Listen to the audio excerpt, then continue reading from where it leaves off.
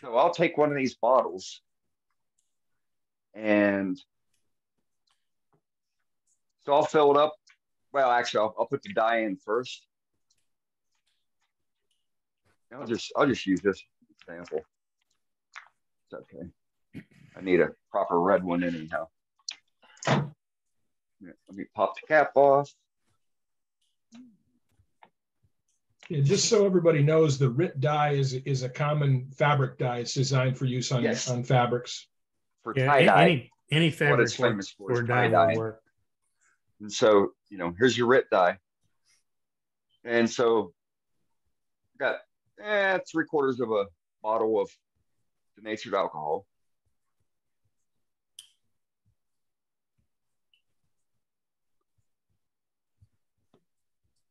There we go. That's how much.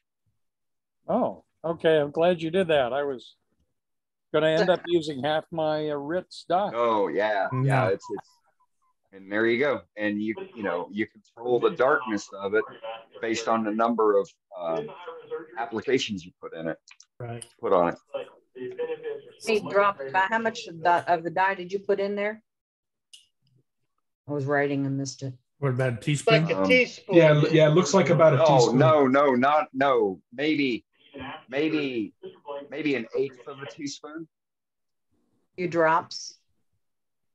Yeah, it was just a couple drops. Eighth of a teaspoon. Okay.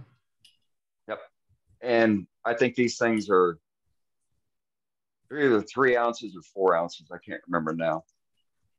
Well, and here's the thing: if you shake it up and you think it's too watery or whatever, you could just add a little bit more dye. Right. Well, yes, absolutely. But what you want to do is you want to put it on your test piece and see what that reaction is, because depending upon the wood, it'll absorb it at a different rate. So change color too. Yep. And then when you Cool. put, like with all other dyes, when you put your final finish on, it'll change colors as well. It'll make it darker. So straight away here on a piece of pine, first coat, not much. Right. But as you keep applying it, it'll get darker. Yeah, I mean, you can make that cherry red as an example.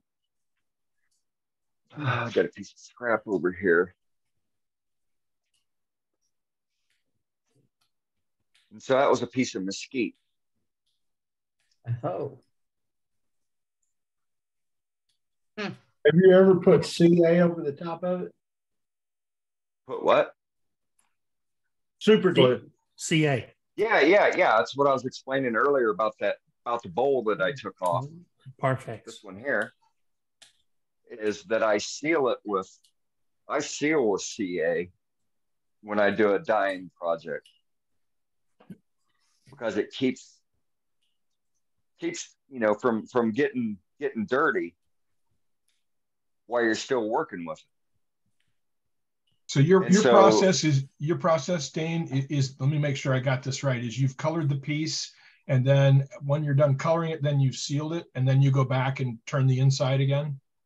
Yes, because okay. I want to have a clean edge. Gotcha. Now, Matt, you said seal it. I don't want novice turners to misunderstand. If you put sealer on that color straight on, it may smear. It will. Or move. It'll bleed. It could. Yeah. So he's sealing it with. So here's the full process. So I do my So in this example, I did purple here at the bottom of the base. So you always want to do your dark color first. And I spin it at 100, 130 RPMs, and that allows the lines to come, kind of like what you do with the paint on platters. And then I do the lighter color from the middle up, and then once it takes hold, then I'll go over the whole thing, with the lighter color. But I'll keep doing that until I get the color that I want. Then after it dries, I want to make sure the alcohol is dried. I will go over it with boiled linseed oil.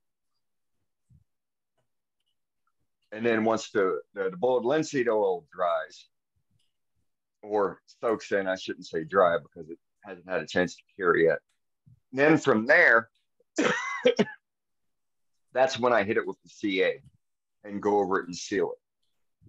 And so right now, I mean, this thing would shine like a diamond if I was to put it on the buffer. I mean, it's shiny already, but not like the other bulb, because it's still got to go through the process. And so I do that because you're going to have residual that's going to flip over your lip if you're wanting to have, if you're dyeing the inside, it really doesn't matter, the same color and whatnot. But I like to dye it on the outside, natural color on the inside. And so from there, this allows me to turn off the rim for any of the bleed through that there is. And then I just hope that, it's not too deep. Typically, 1/8 of an inch and it's good. And then I got a nice clean rim. Is the blank rough turned and then dried, or is that a wet blank? Oh no, it's a Tucson. Yeah, it's a dry blank. Okay. Yeah, so it was wet. I cut the tree down a couple years ago. Then I cored it, and then a year later, I'm finally getting around because I kind of forgot about them. And then I found them again. I'm like, oh, I need to do these. But in reality, based on the drying period of 1 inch per year, which maybe back east, but not out here. So these were, they were worked a little bit, oval, and so it's just a matter of reshaping the outside and giddy up on the inside once I get around to it. Yeah, but the dye would be different too if it was wet, I think. Or yeah, I would imagine so. It would draw down. It would draw down even further into the wood if the wood was wet. Yeah. Yep.